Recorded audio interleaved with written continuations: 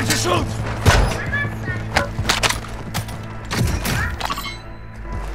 Be advised, enemy operators are tracking your location.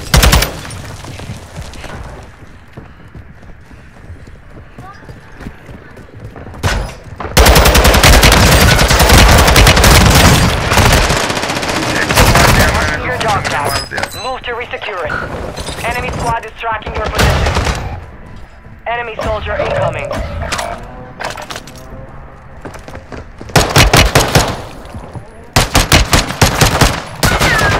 Hostile UAV in the area. Your squad mate is redeploying. Well done. Well knocked.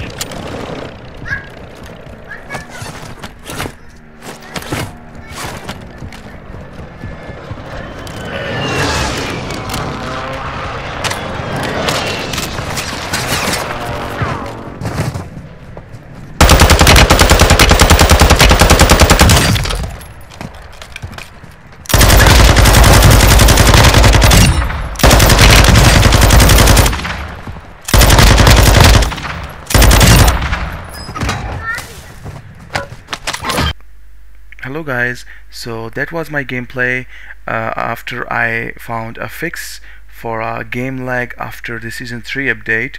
I have a major FPS drop, like 30 to 40 FPS drop after the season 3 update.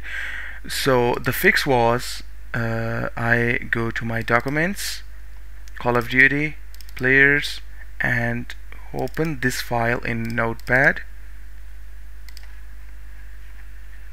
Go down in the Notepad file, and here you can see that thread count for handling the job. This value was set to 2 by default in my PC.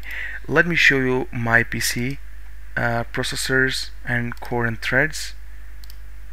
This is my CPU, 4 cores, 8 threads, logical processors 8. Okay, so here this was set onto 2, which is the half of the cores. Okay, but I set it to half of the logical processors, okay, which is threads.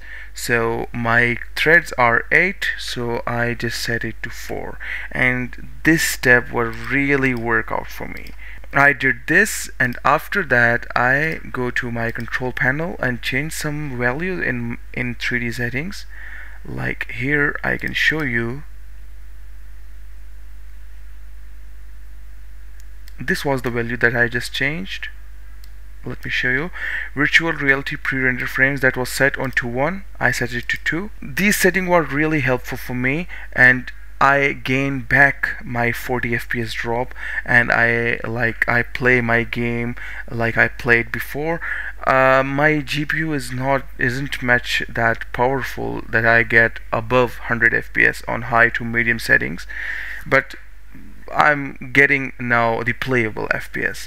And open this optimization into on. This was set to auto. Texture filtering on. Quality high performance. Negative LOD allow.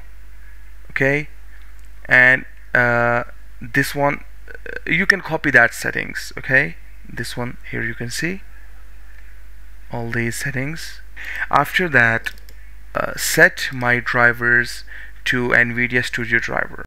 Somehow I feel that the Studio Driver is much stable and it's very compatible with gaming.